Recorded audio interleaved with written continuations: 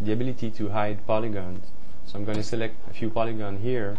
There's two ways you can hide polygon. You can basically press H, and this will automatically hide the polygons you don't want to see.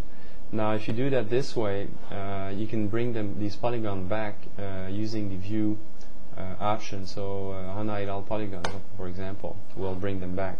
The other option is to select the polygon and create a cluster. So I've got this cluster selected, and then I'm going to go choose property, polygon cluster visibility, and automatically that will toggle off the polygons, and you now have the option to keyframe these visibility. So this is very handy when you want to focus on some specific part of your character, like the face.